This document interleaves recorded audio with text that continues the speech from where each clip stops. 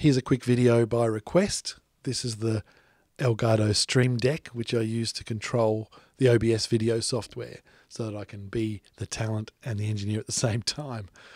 It's pretty straightforward. This is the software that controls it, so you can program it from this software and program all the buttons, and you can have folders, subfolders. So there's a subfolder right there, which I've put a sound bank in, which you can record from soundboard from this function here. You can have it play audio or stop audio, and I've got that programmed in. Wow. See? So you can go up. And so this is my main page for recording, and then I've got just all sorts of things and sub pages, and there's one for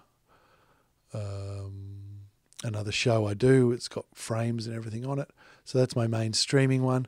So going back to me, that's the answer. Hopefully that answers your question. You just program it in and it runs the OBS software. The different camera tricks that I've got, I've only got one camera rolling, but the different buttons, you can see that was set up to point at my Rodecaster Pro for a video I did that prompted the question in the first place. The other quick question is the mic stands. This is a product that I'm developing at the moment for myself because I couldn't afford the Yellow Tech low one. So it's good for video, doesn't get all up in your face. Love this thing. It's modular.